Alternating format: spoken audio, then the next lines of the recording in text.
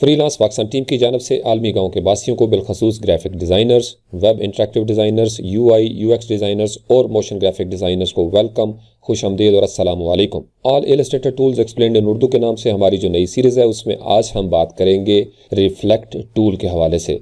अगर आप tool bar में आएँ तो यहाँ पे रोटेट टूल के नीचे रिफ्लेक्ट टूल मौजूद है। लेफ़्ट माउस क्लिक करें, थोड़ी देर के लिए होल्ड करें तो ये मिनी टूल बार ओपन हो जाती है, या यहाँ पे अगर आप आके राइट क्लिक करेंगे तो इससे भी आप इसको एक्सेस कर सकते हैं।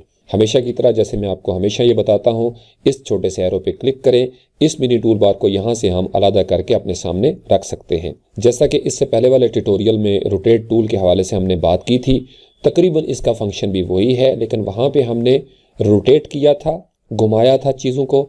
यहाँ पे हम इसको रिफ्लेक्ट करेंगे।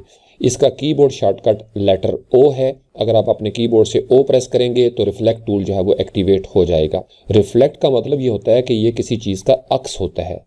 जैसे हम आईने के अंदर अपनी रिफ्लेक्शन देखते हैं कि हूबहू आपकी ही कॉपी जो है वो आपको आईने में नज़र आती है। अगर किसी दरिया या नहर के किनारे पे खड़े होकर हम नीचे देखें पानी में तो हमें वहाँ पे भी अपनी रिफ्लेक्शन नज़र आएगी।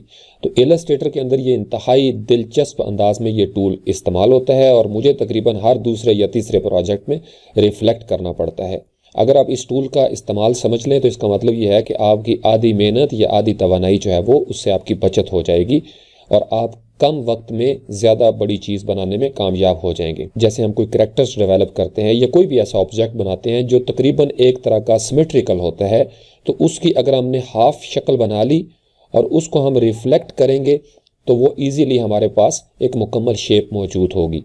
तो जो ही हमने अपने कीबोर्ड से O प्रेस किया तो रिफ्लेक्ट टूल हमारा एक्टिवेट हो जाता है। अब किसी भी चीज़ को रिफ्लेक्ट करने के लिए वो चीज़ हमारे पास मौजूद होनी चाहिए। लेट्स से कि हमने यहाँ से पेन टूल के साथ एक शेप जो है वो ड्रा की। कैप्स लॉक मेरा चूँकि ऑन है, इसको मैं ऑफ कर लेता हूँ ताकि आप पेन टूल को देख सकें। तो यहाँ से इस तरीके से मैंने एक शेप जो है वो बनानी शुरू कर दी। इस तरीके से यहाँ पे एक एंकर लगाया और यहाँ पे एक एंकर लगा के मैंने इसको थोड़ा सा मूव किया और यहाँ पे एक हम लगाते हैं। इसी तरीके से यहाँ पे नीचे आके हम इसको थोड़ा सा मूव करते हैं इस तरीके से, और उसके बाद यहाँ पे जाके इस तरीके से। अब यहाँ पे अगर आप देखें, जो ही हम यहाँ पे हवर करते हैं तो ये ऊपर एक लाइन नज़र आ रही है गाइड, ये बताती है यहाँ पे आप इसको जोड़ सकते हैं। अब यहाँ से ये एक आपने हाफ शेप बना ली। अब बजाय इसके कि इतना हिस्सा मुझे दोबारा वहाँ पे भी बनाना पड़े तो मैं क्या करता हूँ, मैं यहाँ से रिफ्लेक्ट टूल को एक्टिवेट कर लेता हूँ। तो रोटेट टूल की तरह ये एंकर पॉइंट आपको नज़र आएगा। अब अगर मैं इसको रिफ्लेक्ट करता हूँ यहाँ पे इस तरीके से, तो ये उस पॉइंट के ऊपर रिफ्लेक्शन होना शुरू हो जाएगी। कंट्रोल Z करके हम इसको अंडू करते हैं तो इसको आप पकड़ के मूव करके यहाँ पे भी ले जा सकते हैं। अब जब इसको मैं रिफ्लेक्ट करूँगा तो ये उस पॉइंट के ऊपर रिफ्लेक्शन इसकी होगी। कंट्रोल Z करके हमने अंडू किया। अगर मैं इसको यहाँ पे ले आता हूँ उस पॉइंट को, तो वो पॉइंट जो है वो यहाँ पे मूव कर जाएगा। अब अगर इसको मैं यहाँ से रिफ्लेक्ट करता हूँ इस तरीके से और साथ अगर मैं शिफ्ट की को प्रेस करूँगा तो ये इसके जो प्रोपोर्शंस है ये कंस्ट्रेंट करेगा और बिल्कुल प्रॉपर अंदाज में ये उसको रिफ्लेक्ट कर देगा। अब अगर मैं इसको यहाँ पे छोड़ता हूँ तो ये उसने उसी कॉपी को जो शेप मैंने बनाई थी उसने उसको रिफ्लेक्ट कर दिया। लेकिन अगर मैं कंट्रोल Z करके इसको अंडू करता हूँ, अगर इसको रिफ्लेक्ट करके लेके आऊँ, शिफ्ट की को प्रेस करके रखूँ और साथ ही मैं आल्ट की को भी प्रेस कर दूं, तो इसका मतलब ये है कि अब वो शेप रिफ्लेक्ट भी हो जाएगी और उसकी एक डुप्लीकेट कॉपी भी तैयार हो जाएगी। तो जो ही मैंने शिफ्ट और आल्ट को प्रेस किया, लेफ्ट माउस क्लिक से इस तरीके से मैंने उंगली उठाई, तो ये इस तरीके से डुप्लीकेट शेप जो है वो मेरे सामने तैयार हो जाएगी।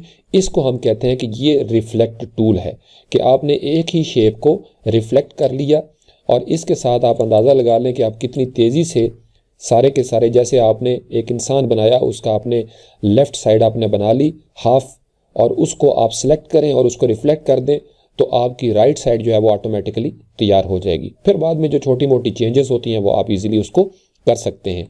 ये इसका मैनुअल तरीकाकार था।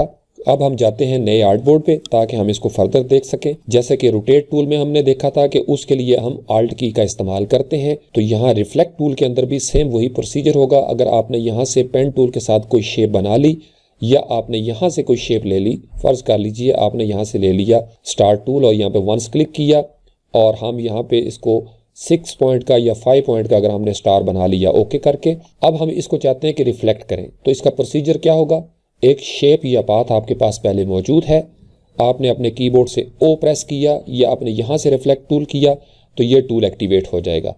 अब अगर आप अपने कीबोर्ड से Alt की प्रेस करके रखें और जिस एंकर पॉइंट के ऊपर आप इसको रिफ्लेक्ट करना चाहते हैं किसी भी जगह पे, यहाँ पे हम करना चाहते हैं तो यहाँ पे भी हो जाएगा। हमने यहाँ पे फ़र्ज़ कर लें Alt की प्रेस करके लेफ़्ट माउस क्लिक के साथ यहाँ पे क्लिक कर दिया तो ये हमारे सामने एक डायलॉग बॉक्स ओपन हो जाएगा।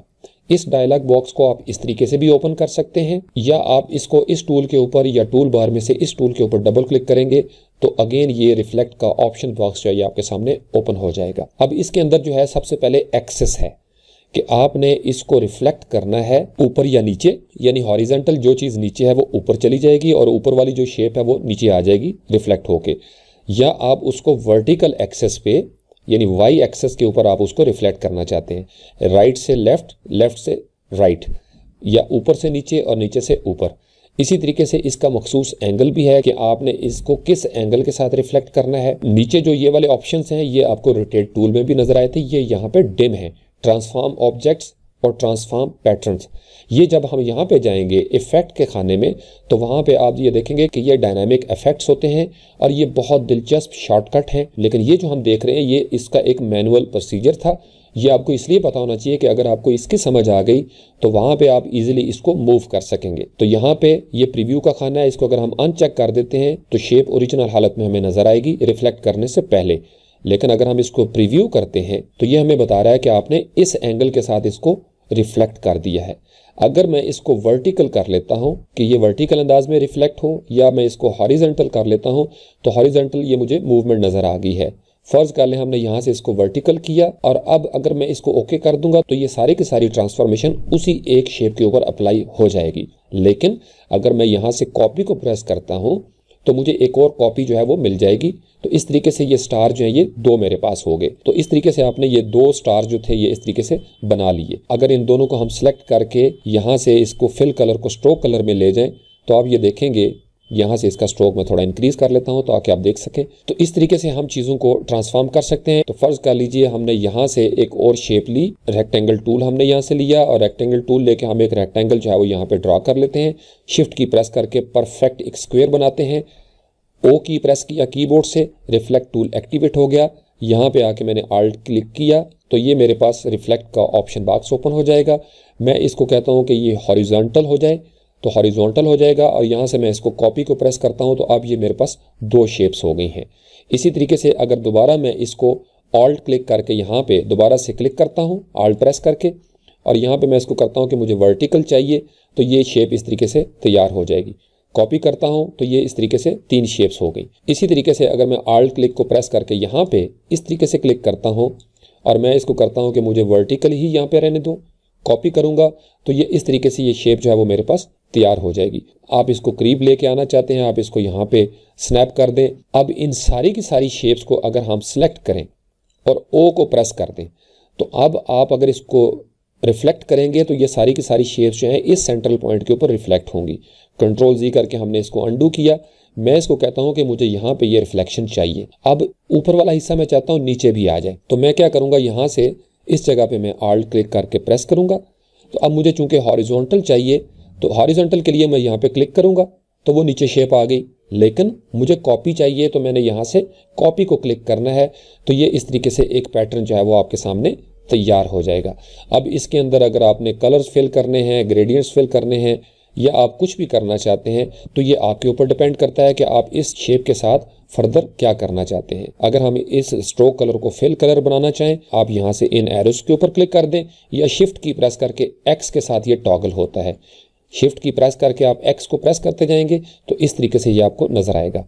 लेकिन अगर हम चाहें कि स्ट्रोक कलर भी हमें मिले तो यहाँ से हमने क्लिक किया या यहाँ से आप स्ट्रोक जो है वो ऊपर ले आए, क्योंकि जो चीज़ ऊपर होगी उसके अंदर कलर फिल होगा।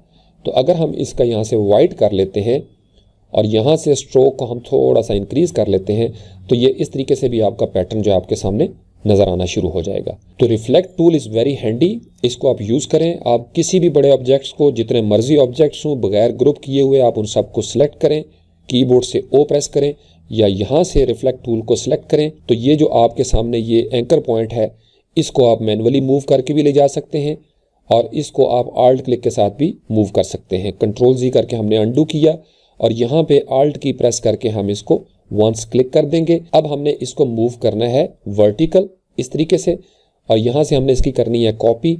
तो जो ही आप कॉपी करेंगे ये पैटर्न इस तरीके से आपका इंक्रीज हो जाएगा, बड़ा हो जाएगा। इसी तरीके से आप डिफरेंट बड़े दिलचस्प अंदाज में अपनी शेप्स जो हैं वो बना सकते हैं, पैटर्न्स बना सकते हैं। बड़े प्रोजेक्ट्स को हाफ आपने बना लिया और हाफ जो है आप उसको रिफ्लेक्ट भी कर सकते हैं। Thank you very much.